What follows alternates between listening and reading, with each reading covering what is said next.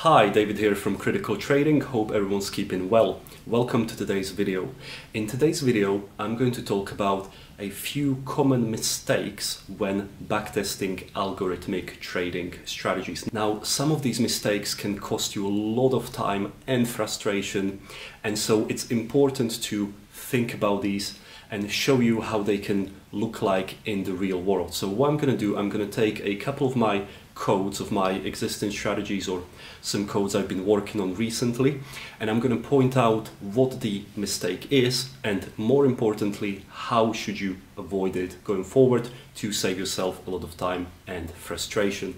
Now, before we get to the video, if you've just come across my channel, my name is David and I make high quality trading content specifically about algorithmic and systematic strategies.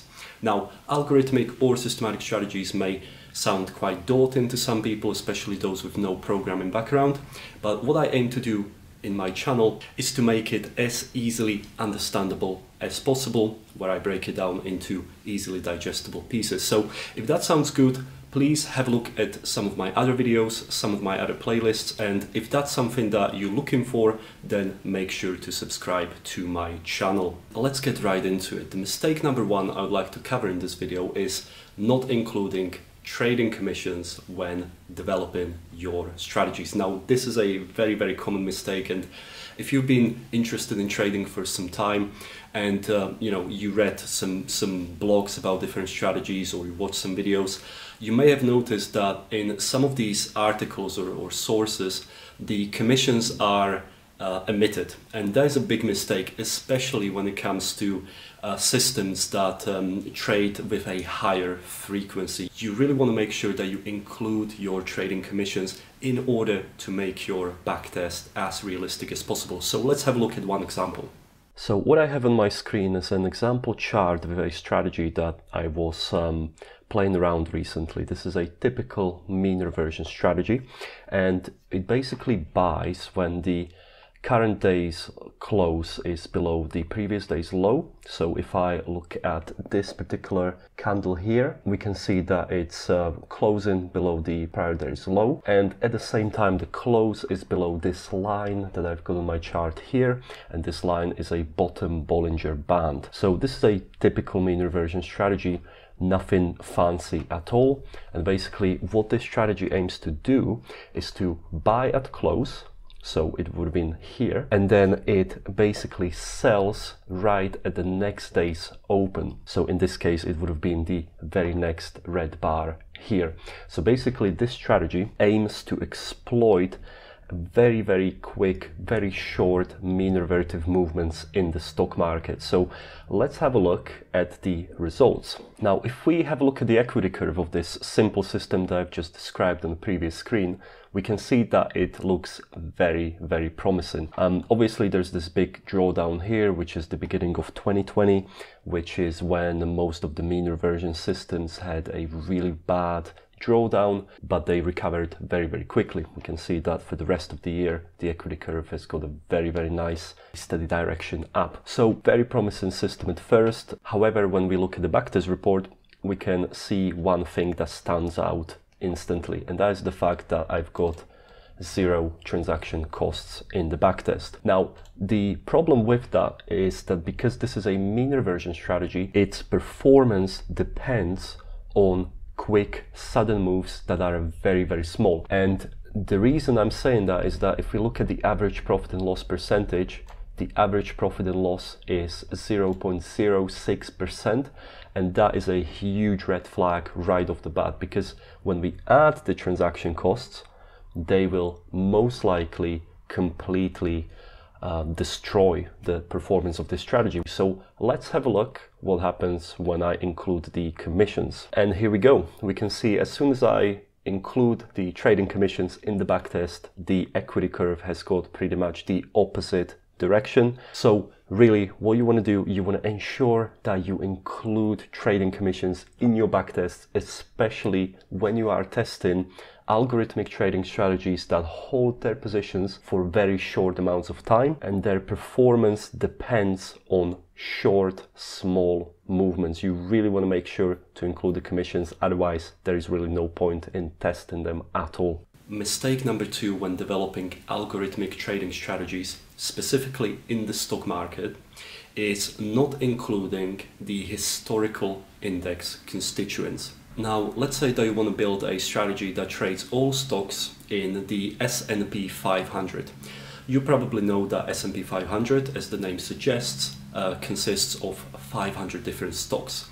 Now, the problem with this is that these 500 stocks that belong to S&P 500 today are different to what they were 10 years ago, or 5 years ago, or 3 years ago. And the thing is, you need to take this into the account when developing your systems, especially if you develop in systems that hold their stocks or hold their positions for prolonged periods of time, ranging from weeks to months. You really want to make sure that you take this into the account. Otherwise, if you don't, you will get some unrealistic results. They'll be basically better than in reality. So let's have a look at an example. We're looking at two different reports belonging to the exact same trading strategy. This is a momentum trading strategy that trades stocks that belong to Nasdaq 100, which is a technological index. I actually shared this strategy with its full code and all the rules in my free course that you can sign up for completely for free. Have a look in the description of this video for the link. But basically, the difference between these two reports is that the report on the left, which is showing annual return of 26%, doesn't take historical index constituents into the account. The report on the right, on the other hand, which is showing 17.17% average annual return, takes the survivorship bias into the account, and that means that it takes historical index constituents into the account. So historical index constituents or the survivorship bias is actually a pretty simple thing. What it means is that there are different stocks that belong to Nasdaq 100 or S&P 500, and these stocks are not static, so they change over time. But the thing is, if you are working with the current index constituents as of today, and you are backtesting a strategy or historical data, but assuming that the index constituents remain the same, you are going to get unrealistically favorable results, which is exactly the case of this report on the left. 26% versus 17% is a big difference, especially when it comes to momentum strategies or trend following algorithmic strategies. You really want to ensure that you take historical index constituents into the account, because the differences can be quite significant. Mistake number 3 is what's called a future leak in your backtest. What that means, in other words, is basically using a piece of information in your backtest that would not be available at the time when the decision is made. So for example, you are using tomorrow's closing price in order to determine whether you should buy or sell a stock by using that closing price today. In other words, you are looking into future, hence the name future leak. And this is a very tricky one, because even seasoned developers or seasoned traders can sometimes have this kind of a logical error in their code, which is exactly what happened to me the other day. And this is the example of that. I'm going to show you another one of my codes where I had this error.